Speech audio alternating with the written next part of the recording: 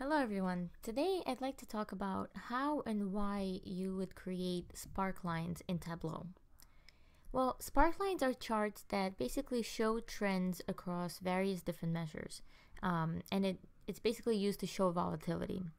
So let's go ahead and talk about how we create one by using an example in the global superstore dataset in Tableau. So let's take the profit ratio and let's look at it over time so we can use order date, and instead of the discrete year, let's look at a continuous month line chart just like this. So let's say we want to look at the profit ratio by the product subcategory. So let's go ahead and add that to rows. You can see all the subcategories kind of right here.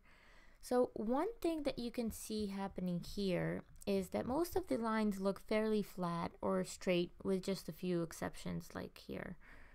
So why is this happening?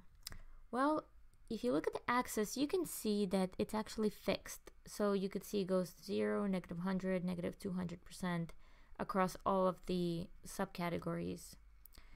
So one way to fix this is actually to just right click into the axis and say edit axis. And instead of automatic, let's make it an independent axis arranges for each row or column. So once we hit OK and apply, you can immediately see that the lines become more volatile and that the actual trends by subcategory is starting to show. So let's go ahead and clean this up a bit to make this a true Sparklines chart. We can go ahead and show the header for this axis, and we can uncheck the show header here. We can make it fit the entire view, make the subcategory more visible, and if we right click and go to format, we can actually format other things here. For example, the subcategory, we can make that a bit darker, bolder, maybe even make it bigger font. We can go ahead into and format the actual worksheet, go into the borders. Let's go into the sheet and remove the rows dividers, the column dividers, just clean everything up. If you click here into the formatting of the lines, we can remove the zero lines, we can remove any trend lines, reference lines, axis marks, basically remove it all. Nothing here, nothing here. Let's see, we can also remove headers.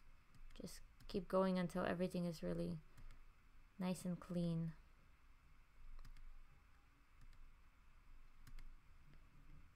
Okay. It's looking pretty good. Oh, just remove the grid lines and that's it. All right. Another thing we can do is we can add profit ratio to color. And if we double click here, we can change it from the automatic to a stepped color and make it go down to 2 steps.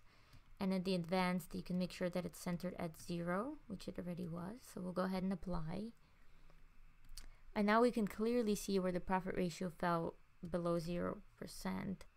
We can also go ahead and change the title here to profit ratio by subcategory and say OK. And now when we hit F7, we can have a presentation full view of all of the product subcategories and the profit ratio. All right, well, I hope this was helpful for you. Please subscribe and share this video if it's helped and if you think it will help your friends and colleagues. Thank you.